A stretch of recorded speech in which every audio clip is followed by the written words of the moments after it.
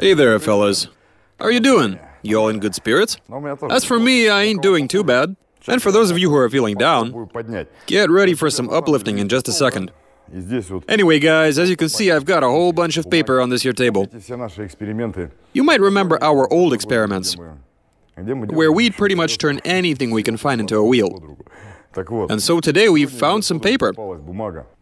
20 packs worth of it, in fact. Each pack containing 500 sheets. Jesus Christ, guys. I've also bought some high-quality glue, a tub, a few rollers. And since we are making a wheel here, I'm guessing that it's going to be somewhere around 60 centimeters in diameter. Obviously, that's a rough estimate. I mean, it can turn out to be 56 or maybe 58. Anyway, if we were to unwrap all of this paper and mold it into a wheel, it should turn out to be 60 centimeters in diameter. Here's how we're doing this. We're going to be using 6 pieces of paper for each layer, laid out vertically from my perspective. And then we'll apply another 6 horizontally. So one layer consists of 6 sheets, but since we have 10,000 of them, you can do the math yourselves. That would make for 1,666 layers. Yeah, this'll be fun. Right, let's get stuck into it. Making a wheel from 10,000 sheets of A4 paper.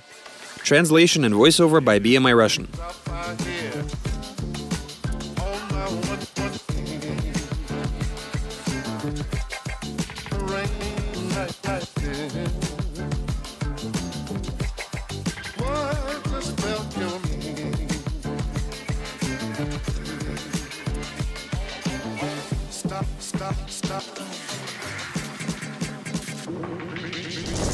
So here's where we're at, fellas.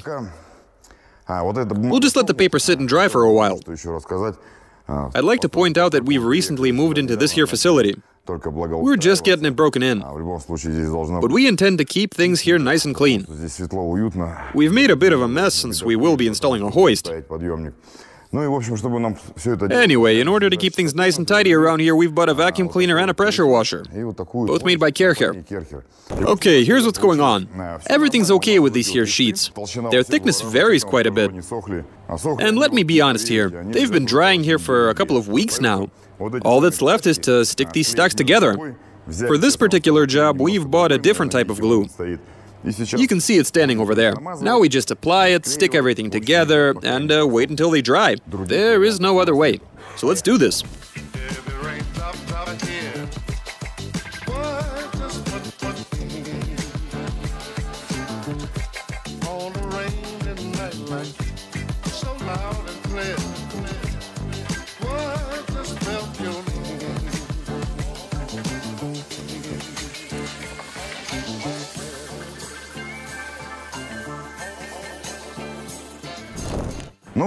Anyway, we've stuck everything together and placed it all underneath this here paperweight. This is an RB20, and together with everything else you see, this makes for quite a bit of weight. Now we just wait a couple of days, and maybe even 3, for this here glue to completely dry.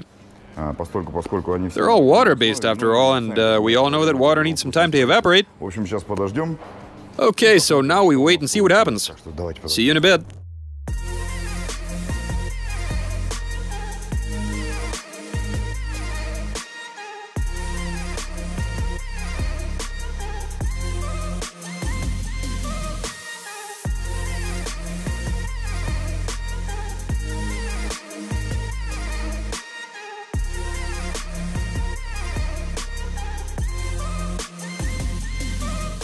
So here's the result. Everything's looking pretty good. We end up with a wheel which looks kind of like a pill. It looks nice and neat. We applied some extra glue to it. We'll let it dry a bit, but now we face a different problem. Namely, how do we install the thing? At first I thought we'd use a 5mm spacer for a Lada, but it occurred to me that it ain't rigid enough to tighten it down. So instead I'll cut out the center from this here Lada wheel. It will act as some sort of washer. It'll allow us to bolt it up nice and tight, so that it doesn't fly off. We still have one problem, though. We won't be able to drill such a thick piece evenly by hand. And we don't have a drilling machine on us. So I'll be using a larger drill bit, which will let me move back and forth. I mean, even if one hole is off, I won't be able to attach this to the hub. Either that or I won't be able to fit the washer I'm cutting out. Anyway, we'll figure it out. Alright, now we cut away. Throw it on and go for a ride. Let's do this.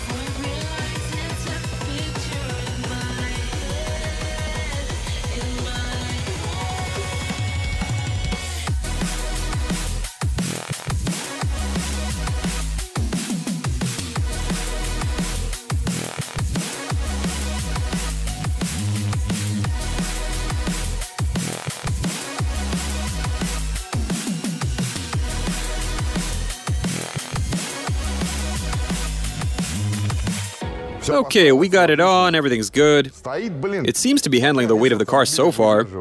Only thing left to do now is fire up the car and go for a spin. The weather kinda sucks today, as in it's wet outside. So I suggest we drive around in our dry garage first. If everything works out, then we go outside. Let's go. Okay, it starts, that's good. Let's move around a bit.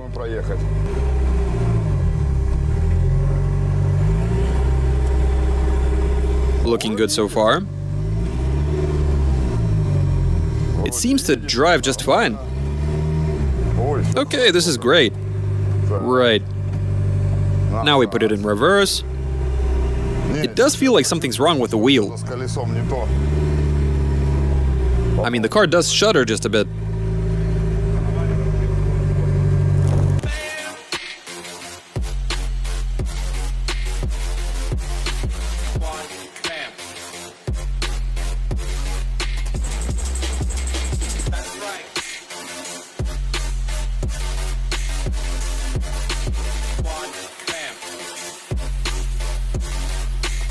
Let's begin this video.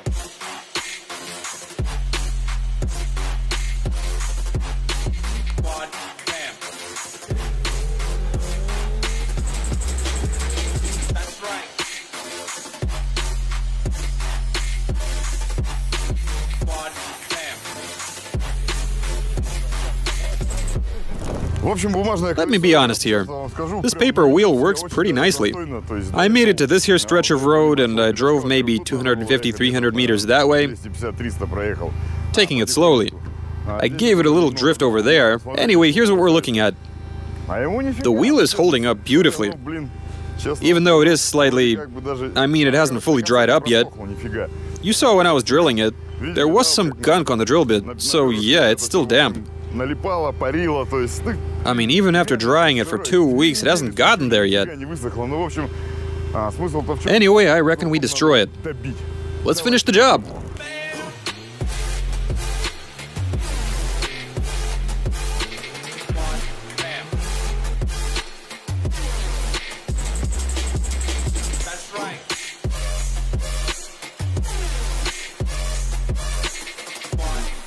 Oh my god, it's still intact?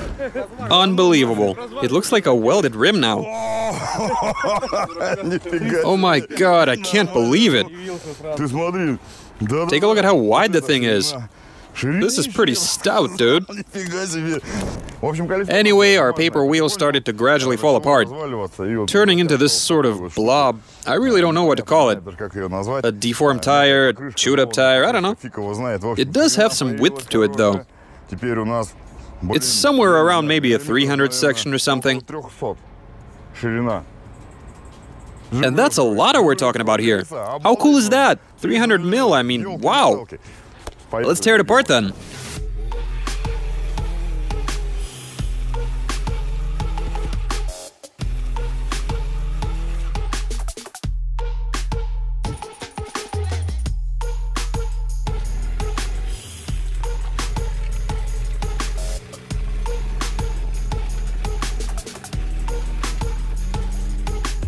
So here's what we end up with. It turns out you can drive on a paper wheel. Considering we did glue together 10,000 plus sheets of paper, you should actually give this a try. You probably won't be able to make it through to the end, though. I mean, 10,000 sheets doesn't seem like much. We had a few people sticking them together using a couple of tables. Anyway, what matters is that it works. And it's gained quite a bit of girth, as you can see. Plus, it's pretty soft, so it soaks up all the bumps in the road. This is nice. You should definitely give it a try. I reckon this experiment was a great success.